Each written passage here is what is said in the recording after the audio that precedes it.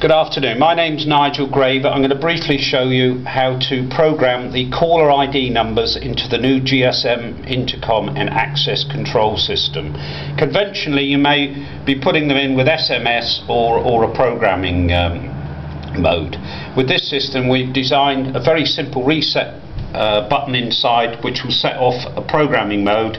It'll then give you 120 seconds and you can just call the unit and repeatedly just keep putting telephone numbers in and it'll store them for you.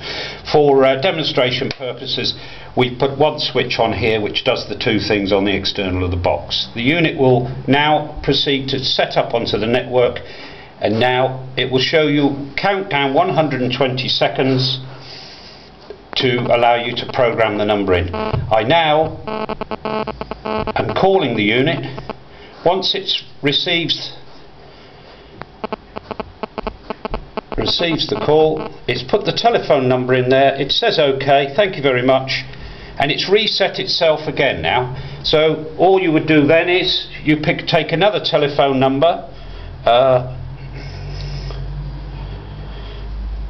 and I'm now putting another telephone number in it.